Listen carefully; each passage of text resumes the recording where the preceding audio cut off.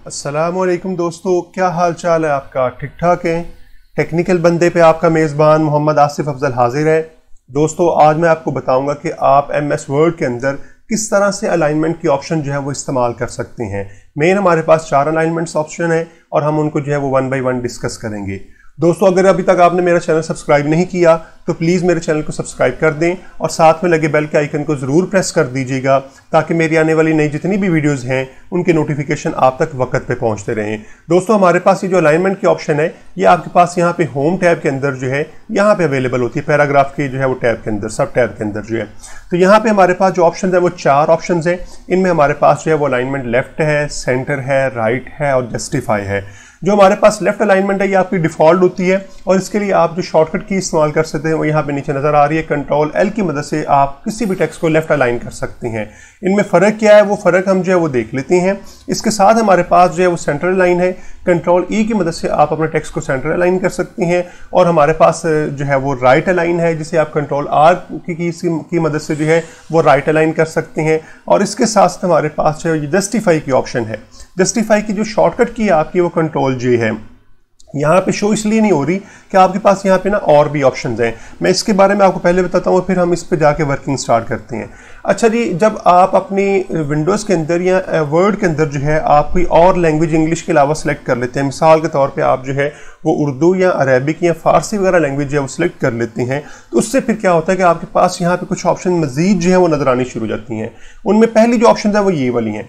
ये हमारे पास है लेफ़्ट टू राइट जो है आपकी इंग्लिश आपको पता है लेफ़्ट टू राइट लिखी जाती है, लेकिन जब आप कोई और लैंग्वेज इनेबल करते हैं, जिस तरह मैंने उर्दू इनेबल की हुई है, तो फिर आपके पास ये वाली ऑप्शन भी आ जाएगी अगर आप उसे जो है वो राइट टू लेफ्ट लिखना चाह रहे हो, क्योंकि आपको पता है कि इस तरह की जो लैंग्वेजेस हैं वो आपकी राइट टू लेफ्ट लिखी जाती हैं।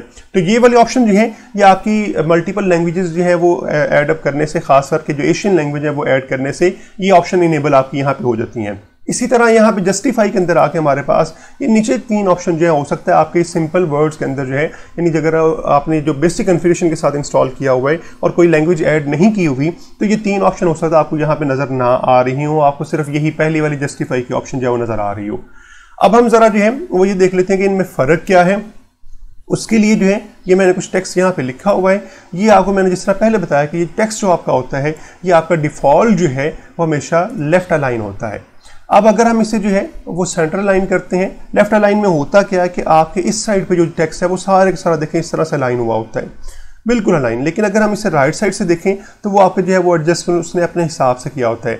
इससे आगे जो बड़ा वर्ड्स आ रहा था, कोई वर्ड बड़ा आ रहा था तो उसने उसे अगली लाइन में ले गया, इससे आगे जो है कोई बड़ा वर्ड आ रहा था उससे अगली लाइन में ले गया, इस तरह से इसने एडजस्ट किया होता है। तो ये हमारे पास जो अलाइनमेंट है ये आपकी लेफ्ट अलाइन कहलाती है। अगर मैं इसे जो है वो राइट अलाइन करता हूँ तो आपको पता है अब क्या होगा कि अब आपका जो टेक्स्ट है वो सारे का सारा राइट साइड पे इस तरह से एडजस्ट हो जाएगा, ठीक है जी। और लेफ्ट साइड से आपकी जो है इस तरह से आपकी स्पेसिस जो हैं वो आगे पीछे नज़र आ रही होंगी।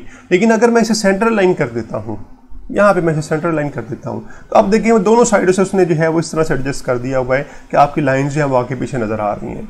उसने क्या किया था कि जो टेक्स्ट लिखा हुआ था उसे सेंटर में जो है जिस तरह भी एडजस्ट हो सका, जो बड़े वर्ड से वो नेक्स्ट लाइन में भेज के जो है उसने एडजस्ट कर दिया। तो उससे फिर क्या हुआ कि आपकी ये वाली जो स्पेसिस हैं वो दोनों साइड पे आपको जो है वो अनइवन नज़र आ रही हैं। लेकिन आपको पता है कि हमारे पास जो प्रोफेशनल डॉक्यूमेंट्स होती हैं उनमें ये दोनों साइड्स जो हैं वो आपकी बिल्कुल सेम अलाइन के अंदर आ रही होती हैं, सेम अलाइनमेंट में होती हैं। उसके लिए फिर आपको यहाँ से इस्तेमाल करना पड़ेगा जस्टिफाई की ऑप्शन जो है। पहली ऑप्शन जो हमारे पास जस्टिफाई की से हम अगर एडजस्ट करते हैं तो आप देखें आपका ये टेक्स्ट जो है ये बिल्कुल इस तरह से इधर भी से भी जो है वो बिल्कुल जो है वो सीध में आ गया है। और अगर हम इसे इस साइड से भी देखें तो इस साइड से भी बिल्कुल सीध में आ गया है। ये नीचे वाली लाइन क्यों नहीं आ रही? क्योंकि हमने टेक्स्ट ही इतना लिखा हुआ था। इसी तरह अगर हम इसे अगले पैराग्राफ के ऊपर इंप्लीमेंट करते हैं तो अब देखिएगा यहाँ पे हम जो इसे जस्टिफाई करते हैं तो ये भी देखें हमारे पास ये इस साइड से भी सारा एडजस्ट हो गया है और ये इस साइड से भी सारा आपका एडजस्ट हो गया हुआ है। तो प्रोफेशनल आपका जो लुक है वो हमेशा जस्टिफाई से आता है।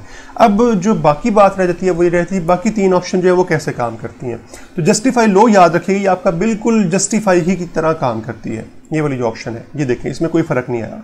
लेकिन जब आप जो है यहाँ से जाके जस्टिफाई मीडियम करेंगे तो अब देखें आपके वर्ड्स के दरमियान जो है ज़रा स्पेसिस आ गई हुई हैं। ये आपकी जो है वो वर्ड्स के दरमियान जो है ज़रा स्पेसिस जो है वो अरेंज कर देता है। इसी तरह अगर आप जो है जस्टिफाई हाई करते हैं तो आप बस देखें और ज़रा स्पेसिस आ गई हुई हैं। तो ये मैंने आपको बताया जब आप उर्दू अरेबिक वगैरह इनेबल करते हैं तब ये ऑप्शन अवेलेबल होती है। अदरवाइज आपके पास जो जस्टिफाई जो ऑप्शन है यही अवेलेबल होती है और उसमें आपका जो है प्रोफेशनल लुक आ रहा होता है, प्रॉपर सी स्पेसिस जो है वो एडजस्ट करते हुए आपके टेक्स्ट को एडजस्ट कर देता है और इस तरह दोनों साइडों से जो है वो अलाइन भी कर देता है। तो दोस्तों उम्मीद है आपको ये अलाइनमेंट की समझ आ गई होगी।